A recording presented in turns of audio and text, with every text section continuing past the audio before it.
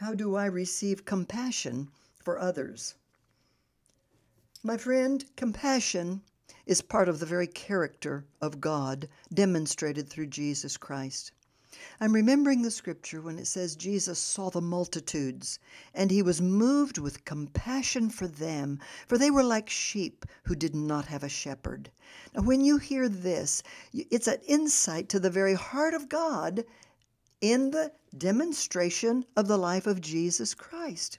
So compassion is God's attitude toward others. It's true, today God's attitude is to be expressed through his people. Born again, spirit-filled people should not be people of condemnation. They should not be people of judgment. They should not be people of anger. They should be people of compassion. How can we have compassion? We have compassion because we learn to see people through the eyes of God. God loves people.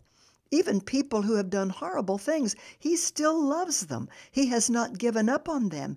And for us to be the influences that we're to be in the world, for us to be the carriers of the life of Jesus Christ to people who are hurting, we have to care about them. We have to have that same compassion.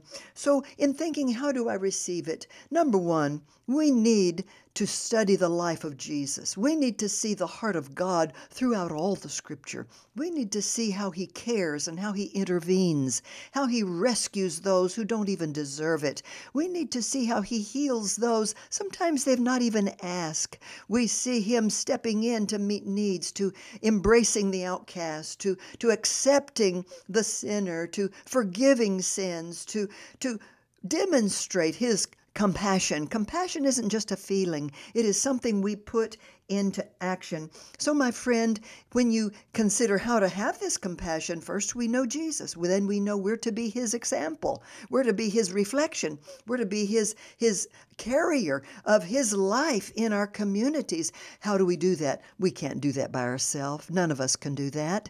But through the power of the Holy Spirit, we can be a compassionate force in the earth. I'm challenging you today.